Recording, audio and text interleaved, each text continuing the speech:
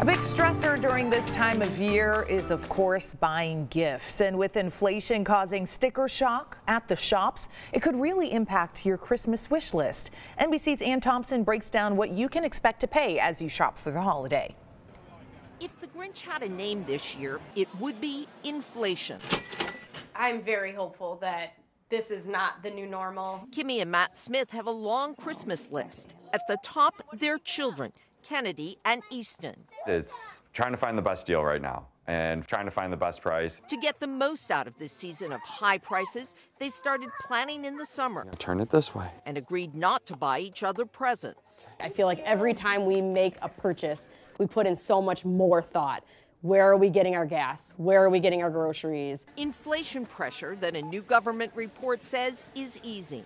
In a world where inflation is rising at double digits in many major economies around the world, inflation is coming down in America.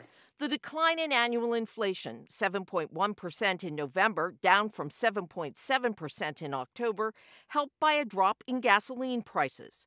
The average price for a gallon now down more than $1.70 since June.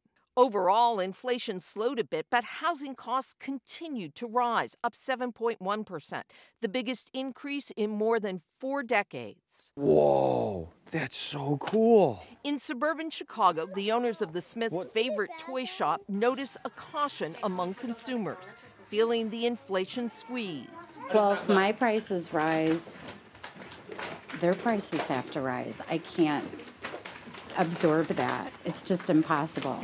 Right? You know, it's just kind of how it goes. Yet stores and consumers are determined to keep the holiday spirit despite this year's Grinch. Here we go. I love Christmas. It's my favorite holiday of the entire year.